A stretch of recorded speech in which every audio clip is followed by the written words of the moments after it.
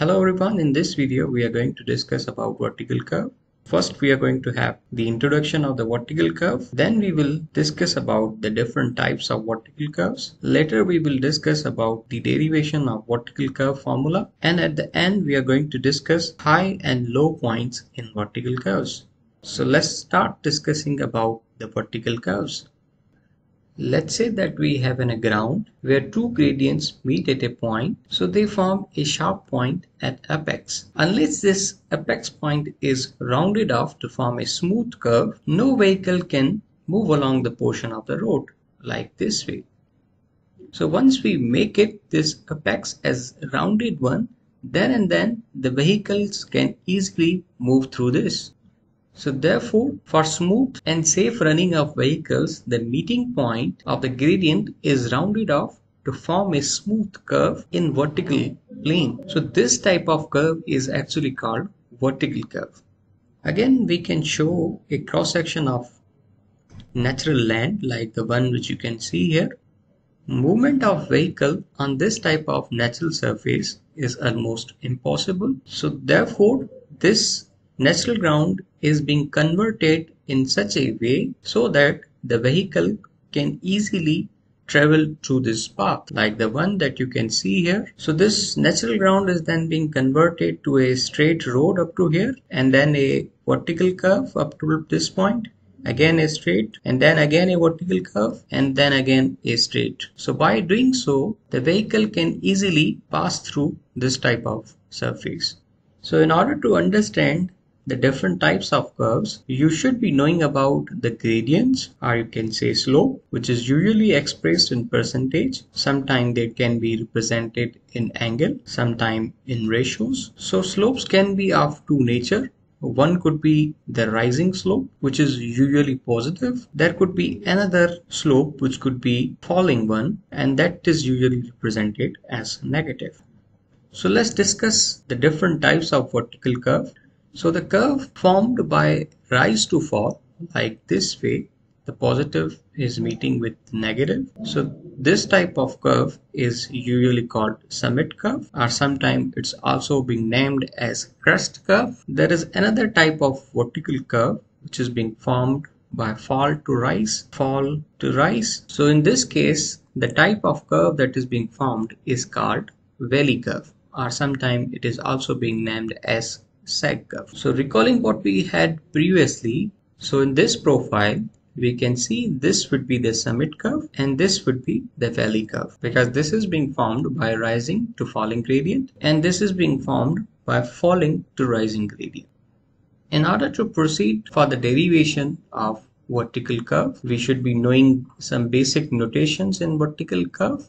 Likewise, we had for the horizontal curves in simple circular curve or in compound curve. So the start point of the curve is usually being represented with BVC, which is actually the beginning point of vertical curve. This will be the end point of the vertical curve, EVC. The point where the gradients are meeting is called vertex, or vertical point of intersection. So this is the back tangent, the gradient of back tangent, usually represented as G1, and G2 would be the gradient of forward tangent, and L, the length, which is the horizontal distance from BVC to EVC. Keep in mind, in vertical curve we don't have the length of curve along the curve, but the length of curve is actually the horizontal distance from beginning point and end point of the curve. Now let's have a derivation of vertical curve formula. So in order to have the derivation of vertical curve formula, the very basic thing that you need to know is that the vertical curve is not a circular curve, but that is actually a parabolic curve. So the derivation would be accordingly. So let's say that we have the x-axis and y-axis. Let's say that this is the beginning point of vertical curve shown directly on y-axis. And let's say this x-axis is the datum. The datum could be the mean sea level, where we usually take the reduced level. So this is actually the vertical distance measured from datum. that could be the reduced level of PVC. Let's say that we have G1 gradient and G2 gradient. It means we are talking about the crest curve, and we know that the meeting point of gradients is usually being represented with V or VPI, and this is the end point of the vertical curve. So let's say that the curve that is being formed from BVC to EVC is this one, and obviously the vertical curve is a parabolic one, and the distance, the horizontal distance BVC to EVC is actually the length of the vertical curve. Now when I say that we want to drive the formula for the vertical curve, it means we want to have a general equation of the vertical curve that will tell us about the reduced level at a particular point. So if we want to calculate the reduced level at different points, then we should have a general equation with certain variables that can tell us about the reduced level on the vertical curve. Since in this case the change is in vertical plane, so we are talking about the reduced level, unlike the horizontal curves in which we were talking about the horizontal distance, but here we will be talking about the reduced levels. Let's say that we are some x distance away from the origin, like up to here. So now we want to have a generalized equation to calculate the reduced level at this point. So that can be done like we want to calculate the reduced level. It means we want the distance from here to here, the distance from this point up to this point. So the distance from datum to this point is known, YBVC, but we don't know this distance, the distance from this point to this point. So for that we should be knowing some basics. Like we know that this distance, the distance from the point on gradient to the curve, is being calculated using this formula where R is the rate of change of grade. So when I say rate of change of grade, so formula would be this one: forward gradient minus backward gradient divided by the length of the vertical curve will give us the rate of change of grade. And this distance can easily be calculated because this grade is known and this distance is x. So this vertical distance would be then G1x. Now how we can drive the equation? We wanted to know the distance from datum to the point on the curve. So the distance from datum to this point is YBVC, but we wanted to know this distance. So in order to have this distance, so we need to subtract this distance from this distance. Then we can have the distance from here to here. So ultimately then this would be the final equation. So y is equal to YBVC up to this point plus G1x up to this point, and then minus this expression, it means on this point. So this is how the reduced level on any point on the vertical curve can be calculated. So this is the case when we had the crest curve, but if you talk about the sag curve, then in that case the equation would be same. Instead of this negative, there would be positive.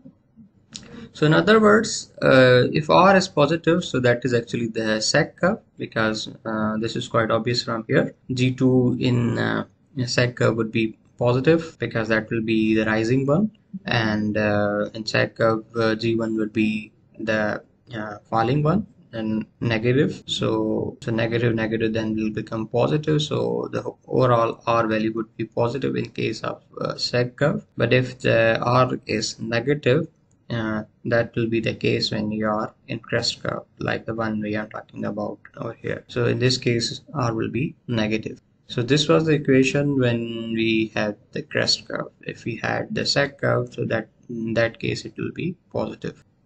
So now we are just done with the derivation of the equation for the vertical curve. The next thing that we need to know is the high point and low point on the vertical curve. So why we need these high and low points? So the reason is to investigate drainage conditions, or you can say clearance beneath overhead structures, covers or pipes, or site distances. It may be necessary to determine the elevation and location of the low or high point on a vertical curve.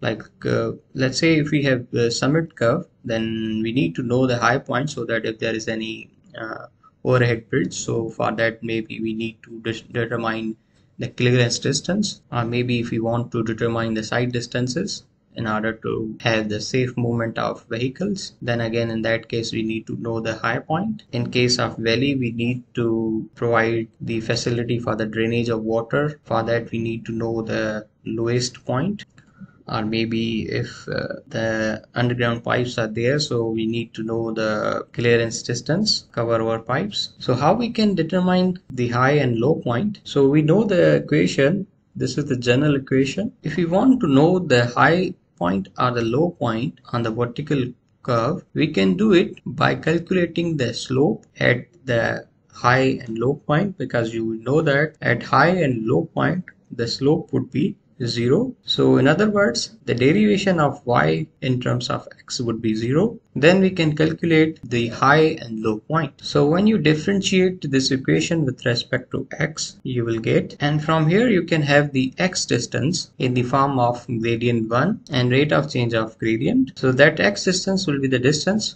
from the BVC, the horizontal distance from the BVC up to the point where we are going to have the high or the low point.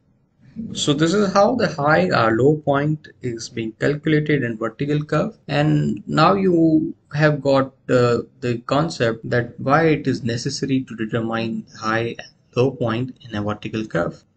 So this is all from this video, where we have learned about the vertical curve, different types of vertical curve, the derivation of the vertical curve formula, and at the end we come to know how we can calculate the high or low point in a vertical curve. So this is all from this video. Thank you for watching this video.